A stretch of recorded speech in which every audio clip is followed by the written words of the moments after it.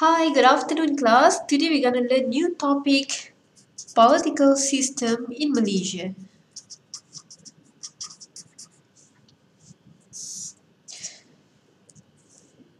Basically in Malaysia, our government adopts three different types of systems. The first one is known as constitutional monarchy.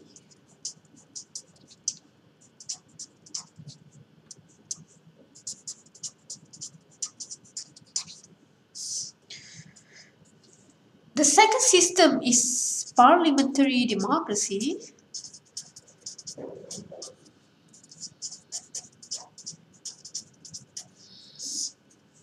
And the last one is federation, or some might call it federalism. Okay, let's look one by one what is constitutional monarchy, parliamentary democracy, and federation. The term constitutional monarchy is obviously come from two words, monarchy and constitution. So we have monarchy here. Monarchy is always represented by the king. And we have constitution. How do we draw a constitution? Okay, let's me draw the federal constitution then.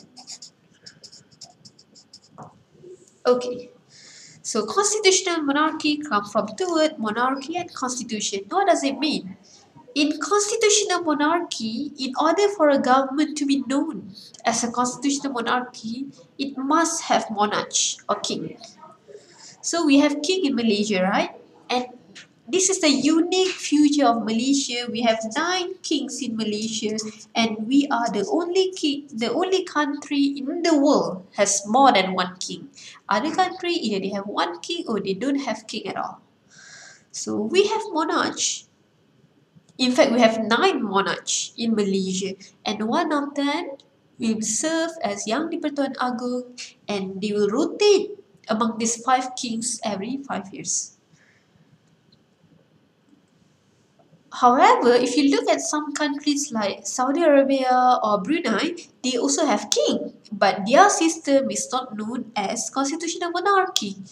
Yet it is known as absolute monarchy or kingdom. Why? Because in Malaysia, even though we have king, but this king, the power of this king is not absolute. He is not the source of law. Yet, king in Malaysia is bounded by the law as revealed or outlined in the constitution. So we have constitution here, federal constitution. So constitutional monarchy means the country has a king, has a monarch, yet this monarch is not absolute in terms of power, rather his power is bounded, defined, determined by the constitution. And in this case, constitution the position of the constitution is higher compared to the monarch. This system we call constitutional monarchy. Go to the second concept, parliamentary democracy. As constitutional monarchy, you can see parliamentary democracy come from two words, democracy and parliament. Democracy is normally represented by the election. Okay, it's impossible for a country to be democratic if there is no election. So this is balloon box if you don't know, because I know my drawing is bad. Okay, this is a balloon box representing democracy. Why? Because in a democratic system, people got a chance to elect for their own leaders. And parliament, okay, it's the legislator, the institution who make law or make law or enact law. Okay, let me draw parliament here. Okay, this is our parliament, Malaysia.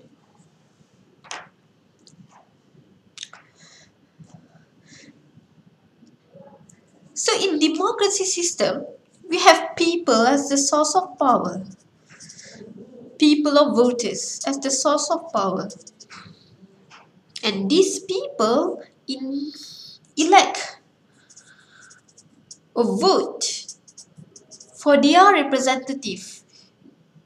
And later their representative will sit in the parliament and they are later known as members of parliament. So this is here democracy. Parliament, okay, we have MPs. So from people, they elect MP, and some of the MPs together with the senators will form a cabinet. So this is the parliament part because MP sits in the parliament. Parliamentary democracy from this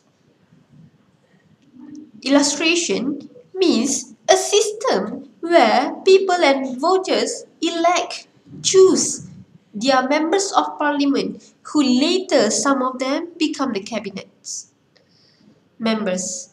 So here the parliament, the members of parliament, they are responsible and accountable towards the people, and later they are also responsible and accountable towards the cabinet members. So these concepts from people who electing members of parliament who later sit in the parliament, and these people, some of them will be selected as the cabinet members. These concept be known as parliamentary democracy.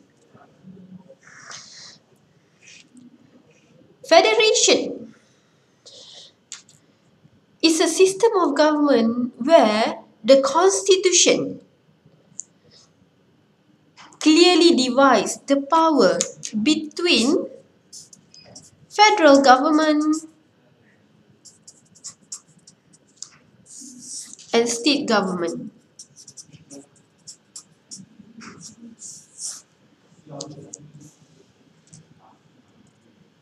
The constitution clearly specified what are the jurisdiction that falls under the federal government and what are the jurisdiction that fall under the state government.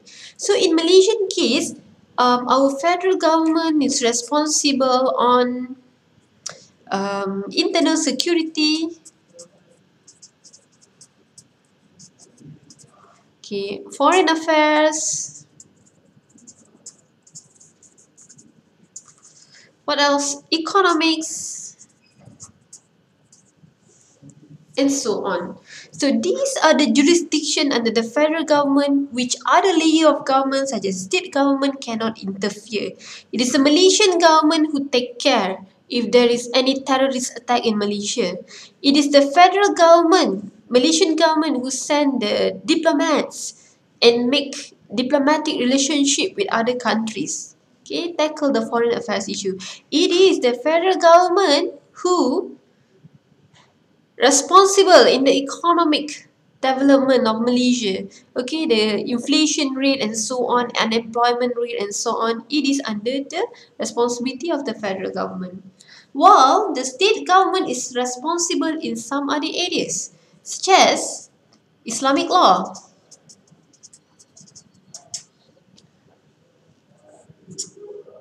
Malay culture, okay, and so on. So these three areas absolutely fall under the federal government, which state government cannot interfere at all, and these two areas falls under the jurisdiction of state government, which federal government cannot interfere at all. However, there are certain areas, okay, that federal government and state government can cooperate together. This area we call concurrent list or common list. Okay, such areas, if I can give you examples such as scholarship, education, health. So when it comes to scholarship, federal government can offer scholarship or educational loan to students. Okay, currently JPA, PTPTN are doing.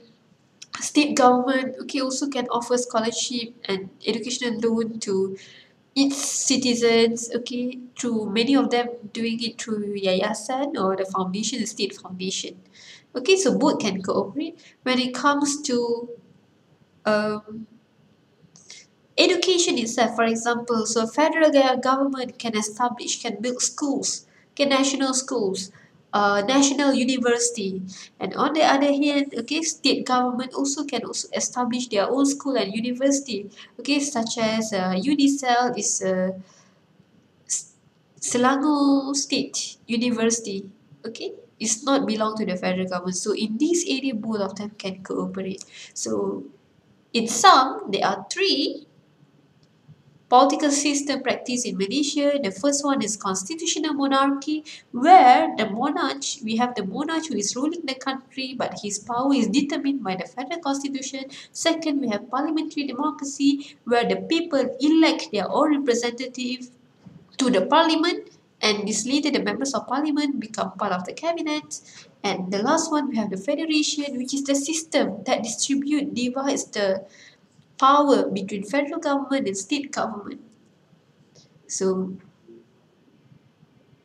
that's it.